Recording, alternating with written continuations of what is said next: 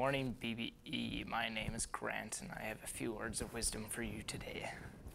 How many of you watch the news on television at night? There seems to be so much violence, hatred, and anger. It's easy to feel powerless to make a difference in the world now.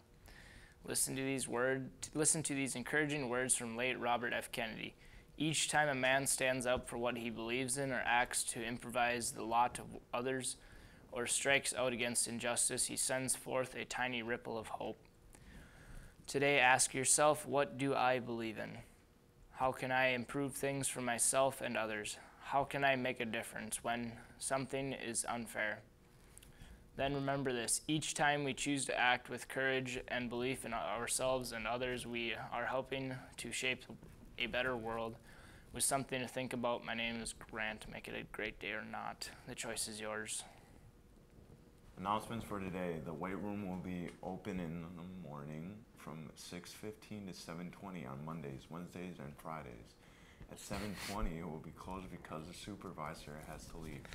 On Tuesdays and Thursdays, it will be open after school until 4:30. Again, the supervisor has to leave. The room will be closed.